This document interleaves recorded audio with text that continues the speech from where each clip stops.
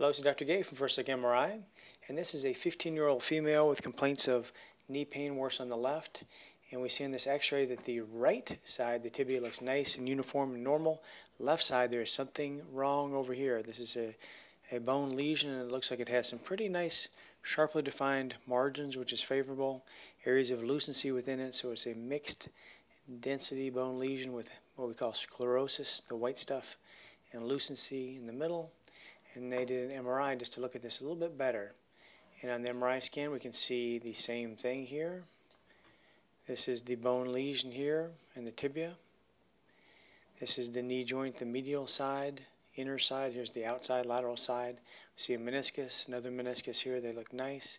Everything looks good with the knee except for this bone lesion. And this is a benign lesion called a non-ossifying fibroma. And this is very, very common. Maybe 20 or 30% of kids have these, and usually they go away with age. As they mature, they will slowly involute and go away typically.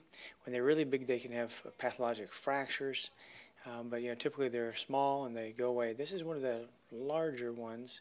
It's bigger than average rather, and this is a common location that can happen here. Usually they're in the back.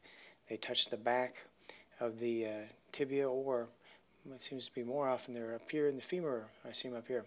So if you see a lesion in the back of the tibia or femur that's eccentric, touching the posterior cortex with sharply defined margins and this dark band, which means sclerotic margins, this is a classic for a non-ossifying fibroma, not a worrisome bone tumor, but a benign lesion that will heal spontaneously. And this is just a bread and butter example, a typical look, even though this one is a little bit bigger than usual. But again, eccentric lesion, lobulated margins, sharply defined, the dark band, which means sclerotic margins, and the mixed signal intensity within all go along with a non-ossifying fibroma, and also the lesion is non-expansile is the other thing. So that's it. Non-ossifying fibroma, really, really common thing you'll see over and over again, and just know that it will hopefully heal up with time.